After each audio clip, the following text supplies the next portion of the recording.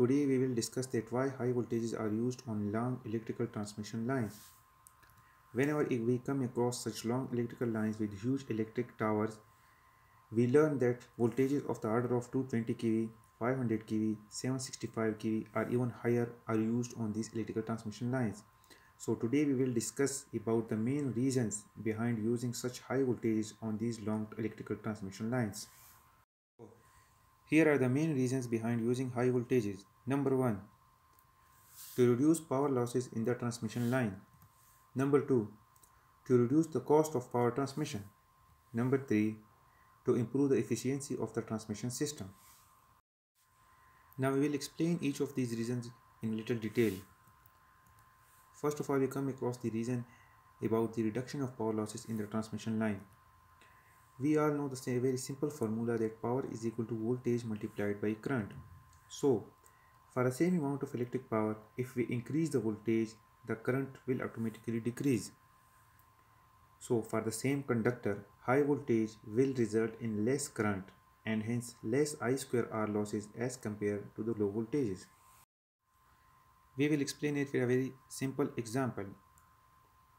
For example, we want to transmit electric power of 50 megawatt across a distance of 100 km and the resistance per kilometer is 0.1 ohm. So the overall resistance of the transmission line will be 10 ohm. And let's assume the power factor of the transmission line is 0.97, and normally transmission lines have higher power factor as compared to the distribution systems. Now, to further explain this example, we will consider two cases. In first case, we will consider that electrical power is transmitted at the voltage of 132 kV. Now, we know that the real power is equal to voltage multiplied by current multiplied by the power factor. So, after doing the necessary calculations, we come across the value of the current as 390 ampere. And if we calculate the power losses at this value of current, we have the power losses as 1.5 megawatt. Now, from this case, we came to the conclusion that if we use the transmission voltage as 132 kV, the power losses will be 1.5 megawatt. This means that 1.5 megawatt power will be lost if we use the voltage of 132 kV. Now, we will come across the case number 2. In second case, we will consider the power transmission voltage as 220 kV. Now, using the same formula for power calculation, the value of current in this case is 234 ampere. This current is much lower as compared to the case number 1. Now, if we calculate the power losses in such case is 0.5 megawatt. We can clearly see that power losses decreases by almost 300% as compared to case number 1 when we use the voltage of 220 kV as compared to 132 kV. We come across the second reason behind using high voltages, that is to reduce the cost of power transmission.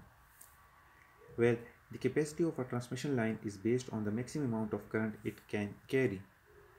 So, the size of the conductor increases with increase in the current.